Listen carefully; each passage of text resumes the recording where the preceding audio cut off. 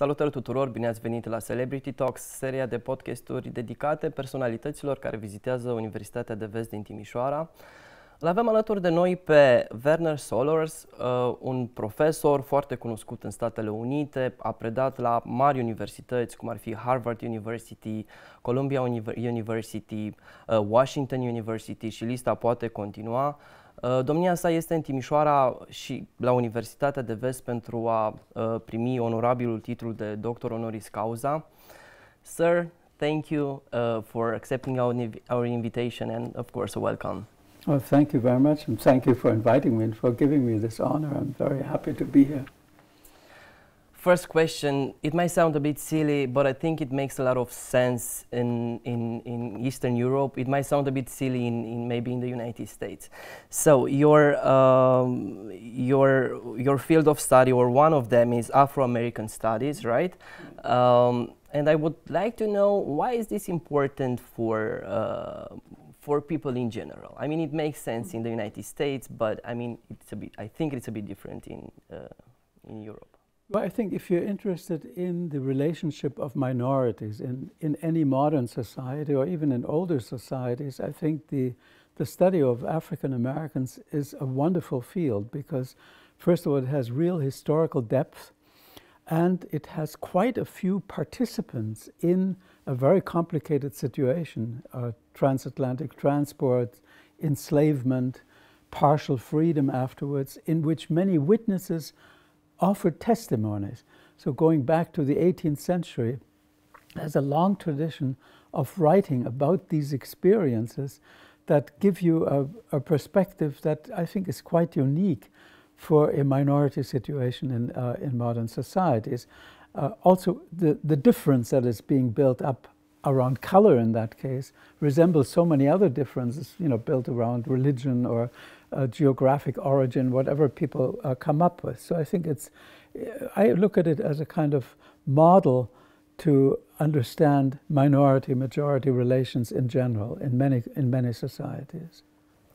Can one speak about canons in the field of, for instance, Afro-American literature? Mm-hmm. Can one speak about canons there? Mm-hmm. Yes, I think there are many different selections of texts. There certainly, first of all, is a musical canon, that goes back very deep from religious songs to the music that now you hear everywhere in the world. Hip-hop is something that comes out of the African-American tradition, and that's a kind of musical canon from sacred to secular music. In literature, there are many different lines that you can follow up.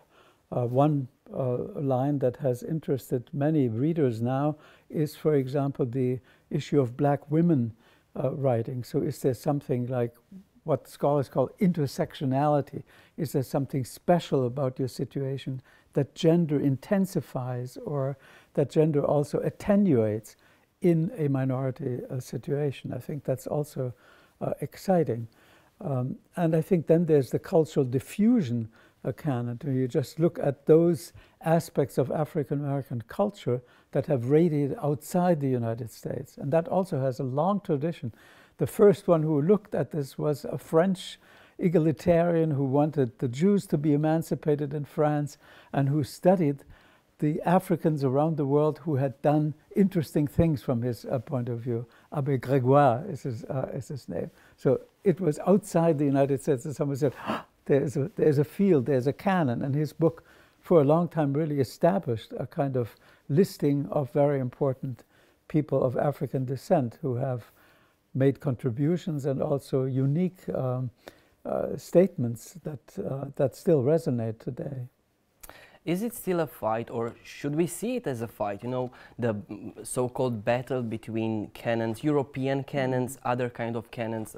Of course, I'm asking this question having in mind the at some point so annoying debate about political correctness. Yeah.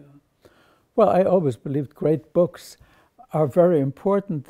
The canon, if we think of one great canon of what used to be called the West, in that sense, that canon changes all the time a little bit, but there is a sort of a structure that remains, and I think most scholars in literature will accept some of the force of that, but that doesn't mean that you don't follow other lines of inquiry as well. I never understood that this should be an oppositional thing. You know, you either read, at the moment you can't even read Dostoevsky, but you know, you read something that you think belongs to the great book category, or something that belongs to another canon, and that should be completely incompatible. You can't do two things at the same time. Like you can't, if you like jazz, you can't like Mozart. You know, idiotic things to me. I think we are more pliable as human beings and open. Also, whenever you go somewhere new and you hear music you've never heard, you're first of all intrigued and also attracted, because it's a new experience. And I think in that sense, you can't always only read the same things, and you have to remain open to new impulses. You know, there are people in Romania who would maybe say something like this: "Oh, come on, Afro-American literature. I mean, we should start by reading Dostoevsky, the great American novelists. I don't know, French literature. These are like this is the real literature. This is otherwise it's just, you know, a debate about political correctness and nothing more." No, as I said, I don't think it's an either-or situation. I think it's perfectly compatible. I mean, you know, Dostoevsky's Notes from the Underground, for example, resonates. Ralph Ellison wrote a novel in the African-American tradition called Invisible Man, which takes off from Dostoevsky's Notes from the Underground. And Richard Wright, who also is a precursor of Ellison, was a Dostoevsky fan. So if you read the three of them together, you see there's actually something they have in common, which is a deep concern for human suffering, for absurd situations of that Dostoevsky, you know, put in a way on a point that then inspired other writers to do with. Now there may be a Russian writer who reads Dostoevsky. There were many Russian writers who read Richard Wright in the old communist days, because he was a member of the Communist Party when he started writing, and who then would try to spin something off in that direction. So I think culture is always a give and take and an exchange. I don't see it as an either-or. What would you say to someone who would say the following thing? Okay, there is no way an Afro-American novelist could be as good as Dostoevsky. There's no way this could be possible. Well, I would say try Ralph Ellison. That seems to be a very good chance right there. Or Toni Morrison, I think. There are some, one of my favorite writers is Charles Johnson, who is a philosophical novelist that really blows your mind when you read. He has a wonderful novel called Oxherding Tale that I would put up right into the great books category. You know, when Goethe thought of world literature, he had exactly something like that in mind, that there is a long tradition of great books, and then there's constantly something changing. And for Goethe, when he read Persian poetry, he thought, you know, this is something I had never seen, and he wrote in that manner for quite a while. And he said, there is something like world literature, and there is an exchange, and there is a give and take, and that's what we have to be alert to. It gets boring to be in a, you know, saying we only do, you know, these 12 books, and they will be the books forever, for all generations in perpetuity, is almost a horror scenario. So it's a matter of, I don't know, spicing things up. I don't know, new generations maybe get bored with the old canons. Well, let me. Karl Mannheim, a sociologist of knowledge, wrote a wonderful essay on generations. And he started out saying, can you imagine a society in which nobody ever left the position in which they were? People would live endlessly, and you know, if you are now whatever, a professor at the university or a dean at the university or a mason, you will remain this, and there will be no fresh blood ever entering. You know, you immediately get the feeling of horror. So it's not a matter of spicing up, but we change all the time. Our bodies change every 7 years. And in that way, culture is always in flux. And a culturally oriented literary critic has to be a little bit, have his ear on the ground too, on the things that change, not only on the things that have remained. And they're great things that I love for a long, long time and that I like to read again too, but not at the expense of not reading other things. That's where I just draw the line. I hope you don't mind that I'm going to be again the devil's advocate. No, go ahead. I'm sure there are people in Romania who would say, well, yeah, of course things change. Of course there is this Heraclitean perspective, but we should wonder, why are things changing? Maybe it's because of there are, you know, these new ideologies that make things change, and maybe this change is not so organic or so natural, and it's in a way dictated, imposed by different, you know, structures, rhetorics, ideologies, and so on and so forth. Well, I mean, I would agree. I mean, I think it's stupid if you have only political reasons for including something or excluding something else. Then you haven't really read the books, it seems to me. If you say, I cannot read this book because it was written by someone who is something X that I don't like, then you're actually not saying anything about the book, but just about your own prejudice. So that I agree with. I think I would not think having a political motivation only for including something is not going to last, because, you know, in 5 years people will also see what they were kept from, because somebody just said my course will only, you know, have books that are people who are absolutely politically correct, and all the pronouns will be perfect. I don't know whether in Romania you have the question too about gender correct pronouns and so forth, you know. So you know, that I think doesn't excite me. I would never try to set up a reading list that's based only on these external categories. By the way, sir, now I'm gonna ask the question, that question, the most difficult one. Because we are kind of running in circles around it. So there are many people in Romania who, in a way, who are very skeptical regarding political correctness. Are they right to be so? Are they wrong? Well, how does it affect them directly in Romania right now? Is it something they read about in the papers? Is it something in their daily lives? Is there, I mean, for students, where do you now have to fight against political correctness? I think I would be interested in. Yeah, that's actually a very good question, because I think this is also something, and this is me talking, of course. I think this is because they see what happens over the border, not our, you know, border with Hungary, for instance, but like a symbolic border. So they see what happens in the West. So there are many people in Romania who see what happens in other countries, and the United States of America is definitely one of their area of interest. And I think they are scared because, you know, there are many people who maybe went there or who read in different contexts that they see it as a way of, you know, imposing a way of life that reminds them of the communist period. They see that people cannot actually express their thoughts. They think that you know, their freedom might be in the future controlled by again, groups of interests, ideologies, and so on and so forth. So I'm not sure if this is something that actually is unfolding right now in Romania. And maybe it's something, this is more like something that they anticipate that it will definitely happen in the future.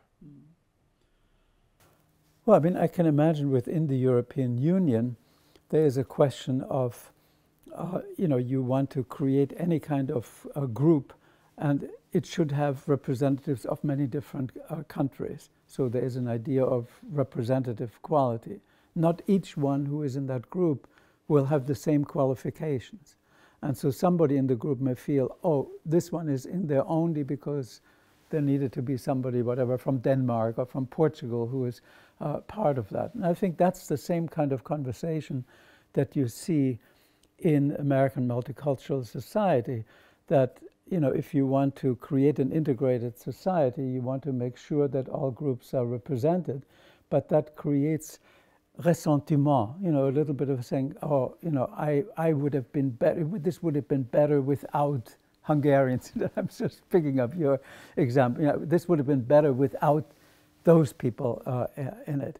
And I think that ressentiment is something one can address head on, because the danger of following it is working against a really integrated society. I mean, in America, actually, the news is good news, that most Americans are happy in situations of diversity.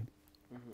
Employers in America now like to hire people of different races more than they like to hire people from a different political party.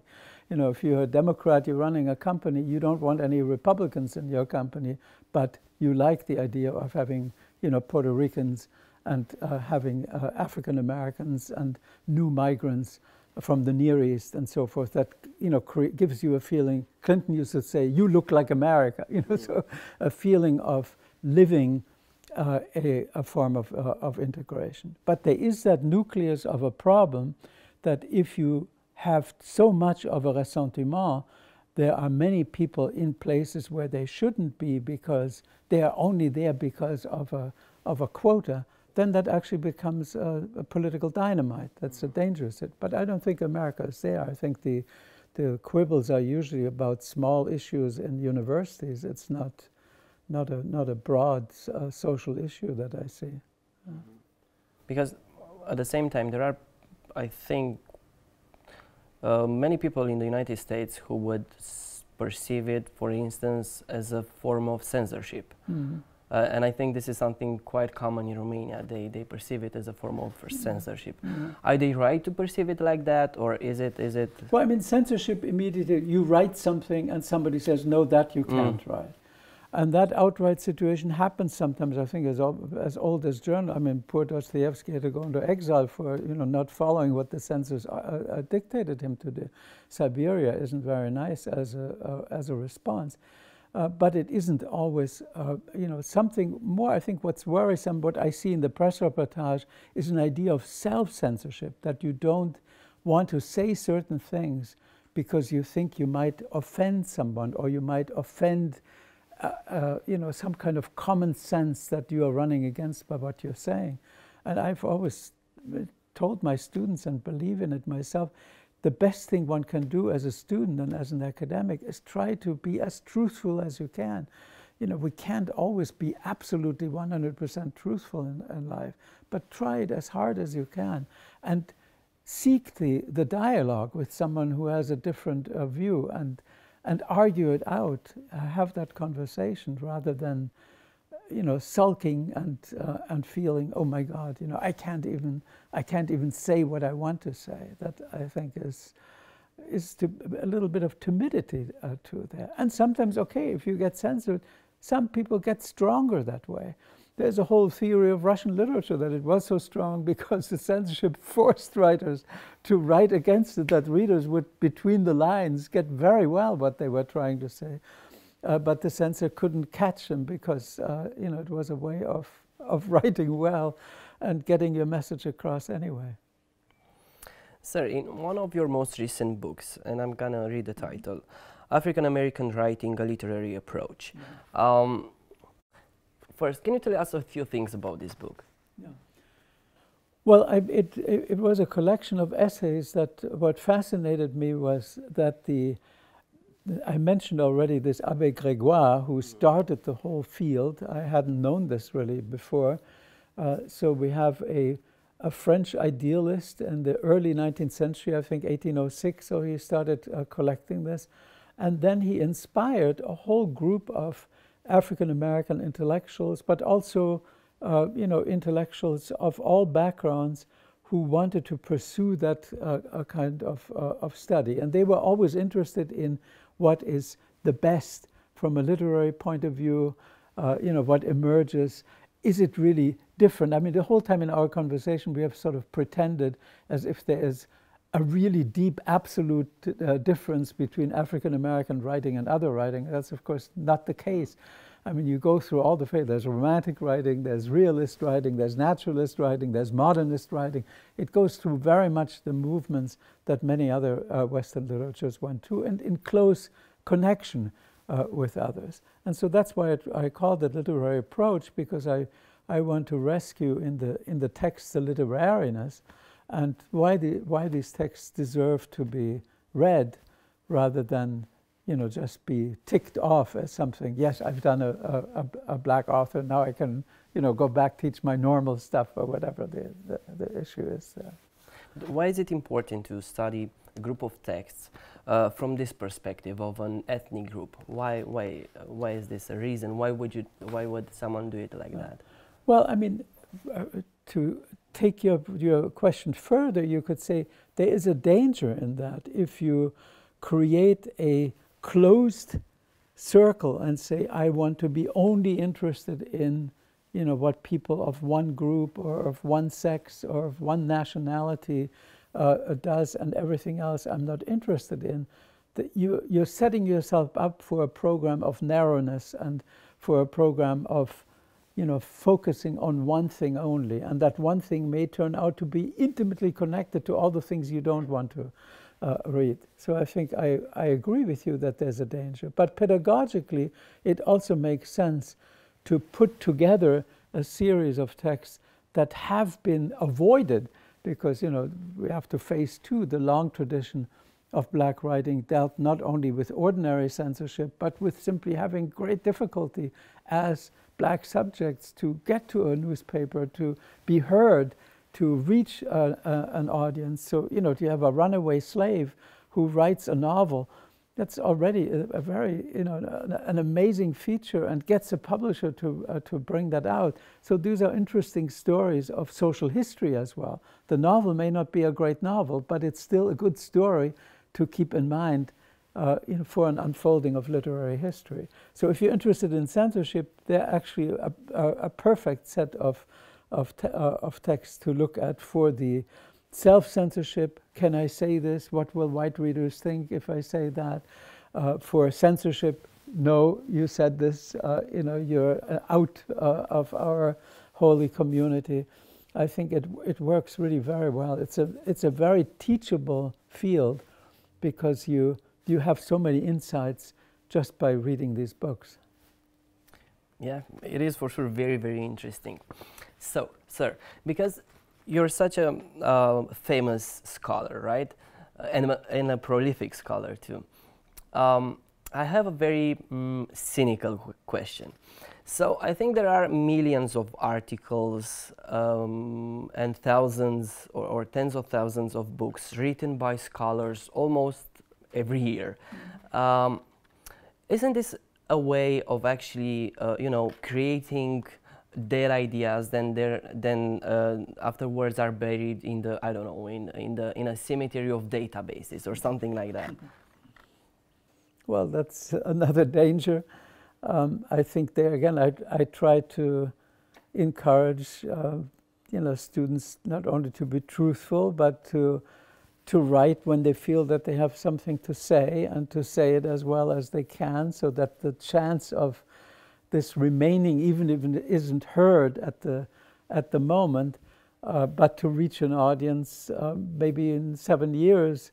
You know, for academics, time is not as important as for journalists. You know, you have to be heard now, or else you're out of the business. But for academics, I think try to say it well, and try to imagine not only the immediate context that you want to reach. Nothing ages as much in academic writing than contemporary references, you know, saying, like today, a terrible school shooting again, you know, so you make a reference to that, but in 2 years, nobody will. Today, it's a very upsetting thing, but putting this into academic writing gives it already this feeling. It belongs to an archive. It will become part of what you said, the database of all these things that are put out. There is a stiff competition now. You know, people do write a lot, and there are many publishing venues, but still there is something that some ideas get heard more than Definitely. other ideas, and if you think the ideas that get heard are not the good ideas, then you have to fight for the good ideas. That seems to me, that's what this is about. But maybe there is something wrong with this system, right? Creating so much content that then is basically ignored by most of the people. Yeah. The society doesn't actually have a contact with so many ideas that are produced. Right. Well, I mean, this is a common complaint in Eastern Europe after the end of the Cold War, because as long as censorship existed, every word mattered. And you know, because living in that kind of a universe, defying a small rule of, you know, I mentioned Allison's Invisible Man, which was translated into Czech, but couldn't be published because he had a whole series of critiques of the Communist Party in it. So it was unthinkable of doing that. But the very fact that somebody had translated and that it sat on the desk of a publisher created a buzz around that really mattered almost more than if it had been published at the time. So I think words really matter the more repressive a society is. And when you say, oh, just put it on Twitter, I wrote it out, or you know, I took a photograph of myself, and you know, nothing matters because so much is going on. And that's I think, what living in an open society means. You know, there's much more stuff out there, and much more useless stuff as well. But I think that's it. I think you know, the individual words will find will have a harder time finding the right ear in open societies than in closed societies, ironically. You know, because even just hearing about what happened, you know, got people already all worked up in days of repression. But is this a way of authentically connecting with culture? You know, being a scholar, writing about a novelist or more than one, and then, you know, you're in a way you're in a race for points, for conferences, for journals, and so on and so forth. Yeah. Well, I mean, the wonderful thing about professorial positions, I had a colleague who told me it's a good racket to be a professor. You know, you have a lifetime position. You actually don't have to fight. You don't have to, you know, once you have tenure, there is not very much that you must do. You begin to imbibe it because people around you do it, and you want to remain part of that conversation. And you know, you want to contribute to this ongoing conversation, but you're not actually compelled to. So to complain that one has to do so much, I think would be, you know, would be misplaced, because it's just, I think, one of the most privileged positions you can have. I mentioned Goethe before.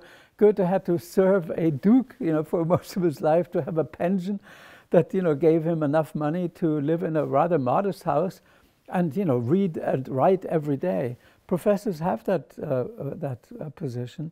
They have to teach, and they can do research on anything that they want to do, anything they consider important.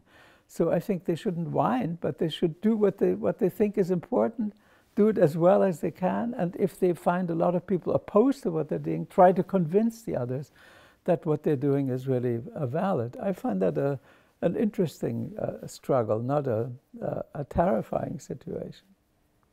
One last question. It's the same for all our guests. Can you please make a book recommendation? Maybe an Afro-American novelist. Okay. Well, I already mentioned Allison, and I mentioned Charles Johnson. I think I will go with Charles Johnson again. For my liking, I think one novelist who's almost not known in Europe, whom I find very interesting, is Charles Chesnutt. He wrote at the end of the 19th century, and he wrote wonderful short stories of two types. One that took folklore, and very much, you know, Dvorak heard a musical, and then he did a New World, you know, a spiritual, and he did a New World symphony on the basis of the music he heard. And Chesnutt heard these tales that blacks told about slavery, and he made magic tales out of them that were connected to, you know, witches' tales and supernatural tales.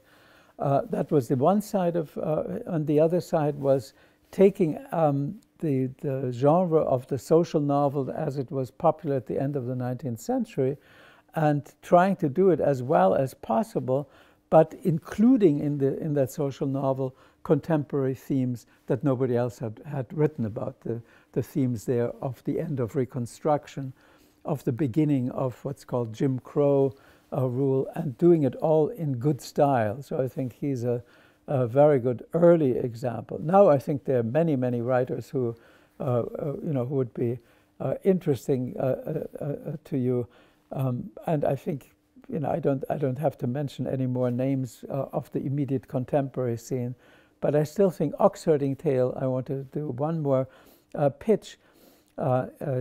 Charles Johnson published it in 1983. It's told as a first-person singular by a young man who is a slave. He grows up on a plantation, and he has a tutor who is a Hegelian, who teaches him all about Hegel. And then comes a foreign visitor with a big beard to the plantation. It's Karl Marx, and Karl Marx says, "You have all the wrong ideas," and he tries to take out the Hegelianism in his teaching. So it's a real novel of education, but with a lot of whimsy in it, just to take Karl Marx in the flesh and put him into a chapter of a novel, I think took some nerve. And I can't tell you all the jokes in it, but it's also really funny to read. It's a book that you like for the humor in it. Thank you so much for this very intriguing and at the same time generous dialogue. Vă mulțumesc și dumneavoastră că ați fost alături de noi și de această dată. Vă invit desigur să urmăriți și celelalte producții marca OVT Media Hub. Toate bune și pe curând!